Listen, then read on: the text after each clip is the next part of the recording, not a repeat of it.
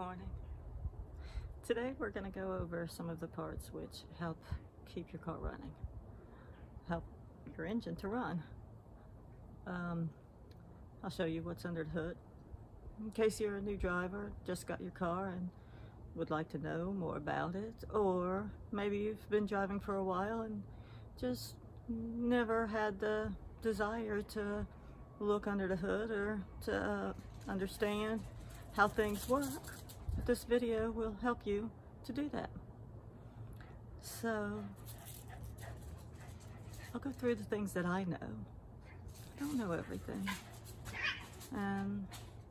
but hopefully this video can give you an idea of what it looks like under a hood and what the parts are. So let's get started.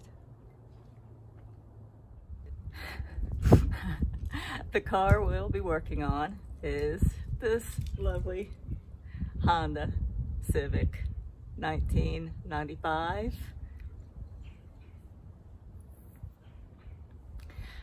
I know most of you probably have a newer car than this, so the components may be a little different. A lot of times the new cars have a cover over the engine, and so when you open up the hood, you're like, oh no, I can't see anything. This is way too difficult for me. But once you unscrew that and take it off, it's pretty much the same. You know, the engines haven't, the motors haven't changed much. You know, they've added more electrical parts and safety things to get things better, make better gas mileage, make it safer, make it run more efficiently. This car runs. It's a great little car. We did a lot of work on it. We'll use this one to show you some stuff. So first, inside.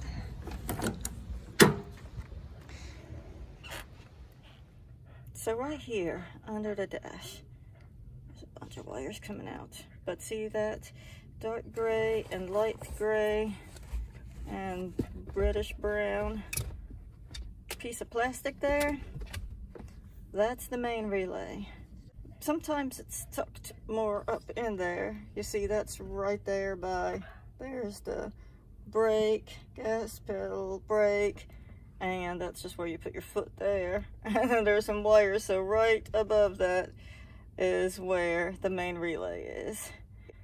And so now let's pop the engine, and I'll show you. Pop the engine, I'm sorry.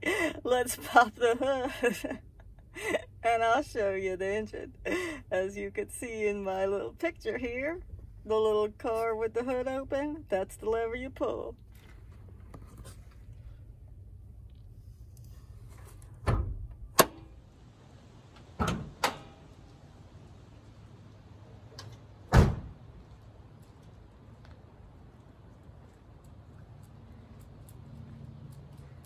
So to open the hood, there's a little lever in here. We'll lift it to the passenger side, pull it open.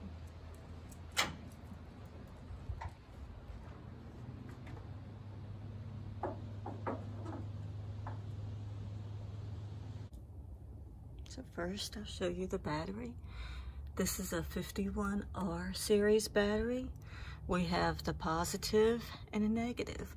I have the negative unplugged because we leave the car sitting and we don't want the battery to run out, so it's a good idea to unplug it so it doesn't drain the battery. The positive battery cable runs down to the starter. If you could see it down there, it is this with the black, goes into the engine, and this part over here is hooked to it. You just can't see it because this radiator hose is in the way, but this is the starter solenoid. What happens is when you turn the key, it sends a spark from the battery to the starter solenoid, which is like an electromagnet. It closes, it makes the current, sends the current to the starter, which in turn sends a little gear out into the flywheel, turns the engine, and starts it. And so over here next to the battery is the fuse box. There's fuses and relays in here. You can see a map on the front that shows what everything does and which fuses belong in there. There's also a fuse compartment inside of the vehicle. Moving on, we have, this is where the air filter goes. We have screws. Sometimes air filter boxes have just little clips that you can undo and pop the top off here. There's an air filter inside. The cold air intake hose to the MAP sensor. MAP stands for manifold air pressure, and it makes sure the engine has the right pressure in it. This is the throttle body. See, there's the throttle.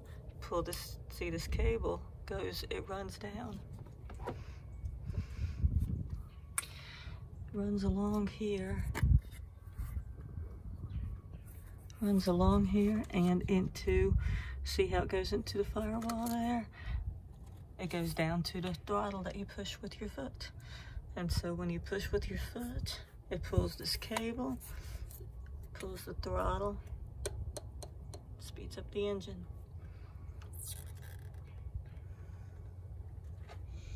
And then there's the fuel filter. Sometimes if your engine's not getting fuel to it, it could have a clogged up fuel filter. There's also a little copper compression washer that is in the under this banjo bolt that could leak if it's not tightened correctly. Over here is the brake master cylinder, and the black part behind it is the brake booster. The thing that looks like a cup on top of it, the reservoir for the brake fluid. This is the brake master cylinder. It has brake lines running out of it, which go to the brakes. When you push on the gas, when you push on the brake, it compresses this, pushes the hydraulic fluid down the tubes, and causes the brake calipers to close, to cause the brake pads to grip the rotor and stop your car. This is a 4-cylinder engine. You can tell because there's 4 spark plugs. These are the wires, and each of these goes down and connects to the top of a spark plug. So when you change your spark plugs, you would just pull this off, use a spark plug socket, has a magnet on it, so once you loosen it, it'll pull it out to the tube. This is where you add your oil.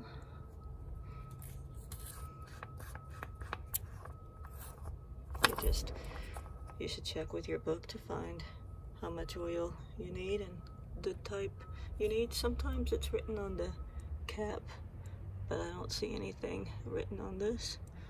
But down in there, I don't know if you can see or not, but that's the top of the engine with the rocker arms.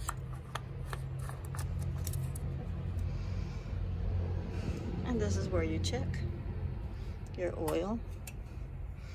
You should not do this at night. It's a little piece of advice I can tell you, because it's really hard to see that hole. I learned the hard way. But the oil should be above the top hole. If it's below it, you should add some. Make sure it's pushed all the way down in there so no oil leaks out when your engine's running and causes smoke. Over here, if you can see down in the back, is a yellow. This is a dipstick as well, but it's for the transmission fluid. And this is the transmission here. Well, this whole thing, it bolts into the engine. And this, let me see if I could see where the transmission mount is. This is what holds the transmission in the car. This is the engine, and this is the engine mount. Over here on this side of the engine is the timing cover. This is also where your water pump is. So if your water pump goes out, you would have to jack up your engine. You would have to remove this motor mount, lift up your engine so you can remove this cover and change your water pump. It's a big job if you have to reset your timing, so you have to be really careful with that. So over here, if your water pump is out, when your engine gets up to temperature, you should be able to feel water flowing through this, feel coolant flowing through this, and if you don't, it could be a sign that you have a bad water pump. This is your upper radiator hose. It goes into your radiator.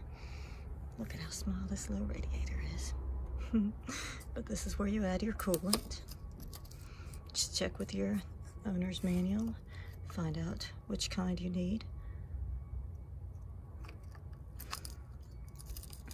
You should add half coolant, antifreeze, and half water, distilled water. You should use distilled water because it builds up. If you water out of your faucet has minerals in it, and these minerals over time can build up in your engine and in your radiator and clog things up. So you should always use distilled water.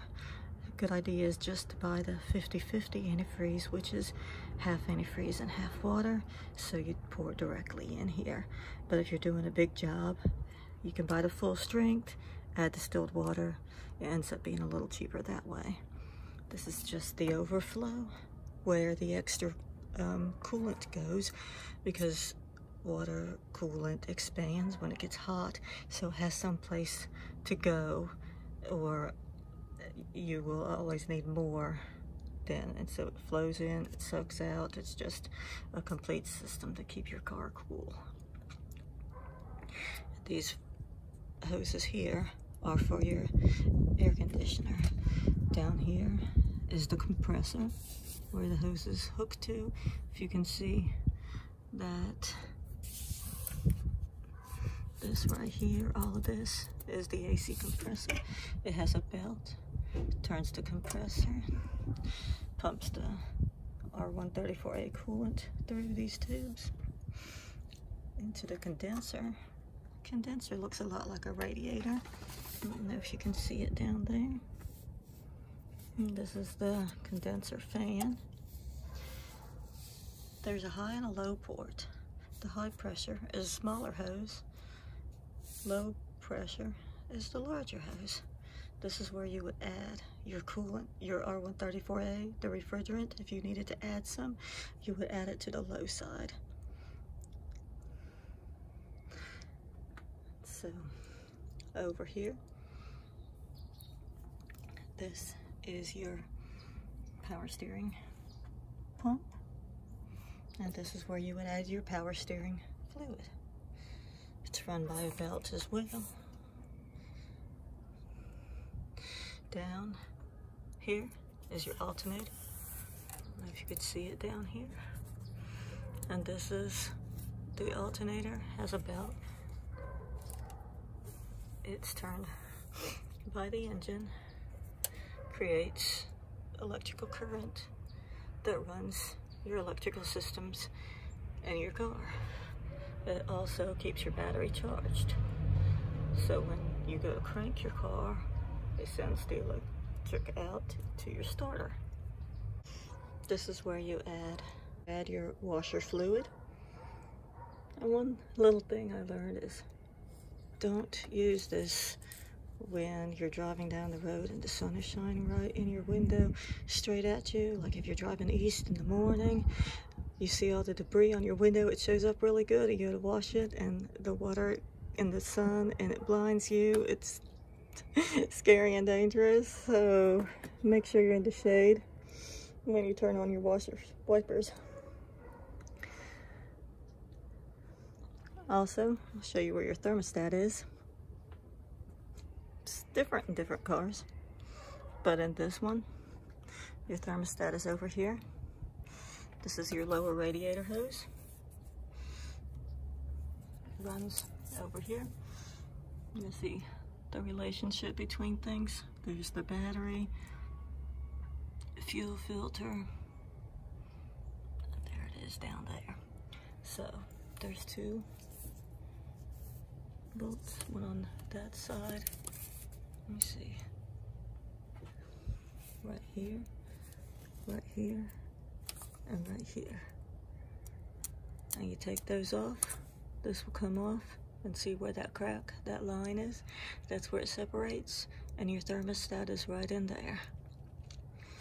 So this right here is your coolant temperature sensor. You can unbolt that, and you take the clip off, unbolt that, and bolt the new one in there. You just turn it in, and then plug it back up. That's all there is to that. All right. So there we've seen some stuff. I hope that helps a little bit. There is a lot more to an engine than what I've showed you. I've just shown you some of the basic things that I know, and maybe I'll make another video with some more parts and some of the components. But for now, thanks for watching. Remember to hit that subscribe button if you want notifications. There's a little bell up there you could hit, and every time I post a new video, you'll know it's there. And take care. Have a great day. And remember, if I can do it, so can you. Bye-bye.